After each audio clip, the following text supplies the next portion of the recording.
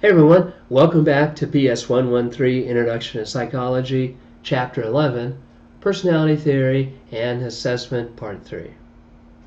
When we left off on Part 2 was talking about structure of personality and how the ego has to fight off the id and the superego at times.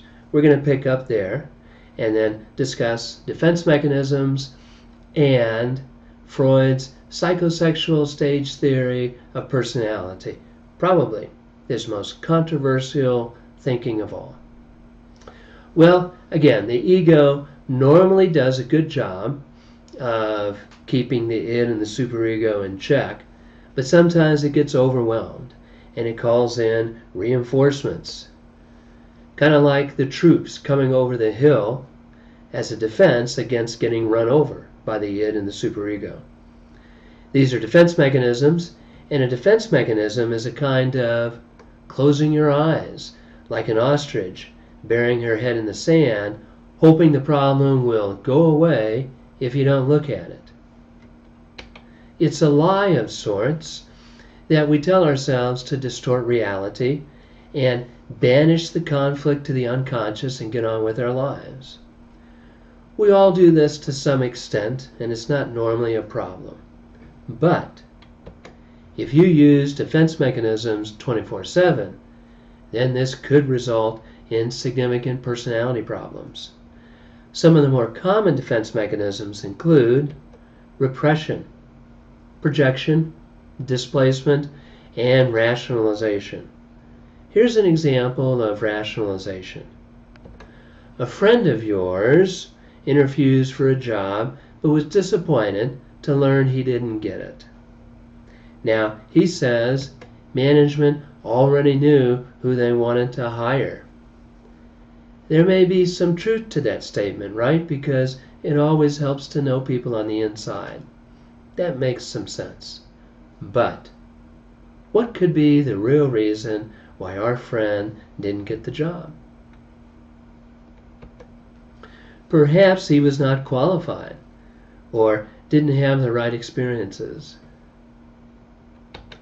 Perhaps he came off poorly in the interview. He was inappropriate in some things he said or did, or just by the way he was dressed. That may be the truth, but the reality of this may be a little too painful for our friend's ego. So the solution the ego comes up with is to use rationalization, because it's a logical explanation and people will accept it even though it's not true.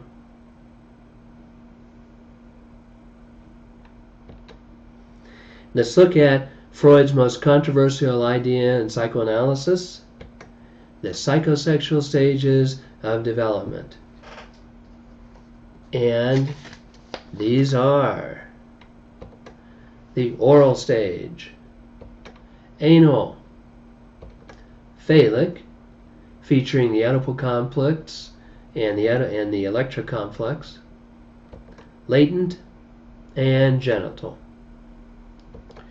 Freud theorized that a baby is born into the world in the oral stage for the first couple years of life. He called it oral because the mouth, through biting, chewing, and sucking, gives the baby a lot of satisfaction. Breastfeeding is a source of life. The baby needs the contact comfort for proper attachment and bonding, and the mouth is a source of pleasure. Parents have known for thousands of years that the baby, however, must eventually be weaned. This means we get the baby off the nipple and teach them how to drink from a cup. Parents have always tried to get the timing of this just right, but Freud took it a step further than anyone had before. He said if you wean the baby too early, or if you waited too late and overindulge the baby, that this will shape his or her personality. At around age 1 to 3 years old, the infant enters the anal stage. And what is the parenting issue here? Everybody knows. Toilet training. The small child learns to get control of his or her bowel and bladder. The retention and then the release of elimination products gives pleasure in the anus. Now again, parents have known throughout history that we do potty training. And if you do this too early and are severe and punishing, or if you're permissive and allow for a lot of mistakes and messiness, it can have a major influence on the child's personality when they grow up. This is psychoanalysis. The child enters the phallic stage at approximately 3 or 4 years old. Here, the parenting challenge is to deal with the child's emergent sexuality. It's not unusual for children at this age to start asking questions such as, where do babies come from? Why do boys have a penis? Now they may not use that word, of course, and girls don't. Did the girls lose it? There may be some touching or rubbing of the genitals that clearly gives some faint stirrings of pleasure to the child. And finally, boys may ask, Mommy, can I marry you when I grow up? Or girls, Daddy, will you marry me? The challenge here is how to answer these questions and deal with those issues. Once again, if you're too stern or punishing to those questions, or if you're overly permissive and indulgent in response to these behaviors, it will affect emerging personality. This crush on the opposite sex parent is called the Oedipal complex for boys and the Electra complex for girls. Freud believed that little children at this age wanted to possess the opposite sex parent and were jealous of the same sex parent. Sooner or later, the child learns that they can't have the opposite sex parents all to their own. This is when the child moves into the latency period, which roughly begins at around age 5 or 6 and lasts until puberty. Any feelings of sexuality are now repressed and underground, and there's a period of sexual calm. The genders have same-sex friends. Boys tend to run with boys, and girls with girls. In fact, if you asked a boy at this age, do you have a girlfriend? He might say, no, girls have cooties. The repressed sexual energy is now channeled into school, sports, and hobbies. It's also a period of intense identification with the same-sex parent. Boys, having come through the Oedipal conflict, now want to be like Daddy. They want to walk and talk and do the things that Dad does. And in the same way, girls identify with Mother, and Mother is a role model to them. You are a superstar in the eyes of your child at this age, and you may never have more influence on your child than during these years. The last stage of psychosexual development is genital, and this begins at about age puberty. There's a revival of sexual interest in the establishment of mature sexual relationships.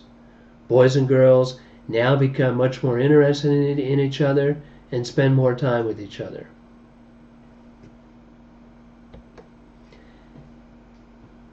We come to the end of part 3 excuse me, on Chapter 11, and some of Freud's contributions, the influence of early childhood.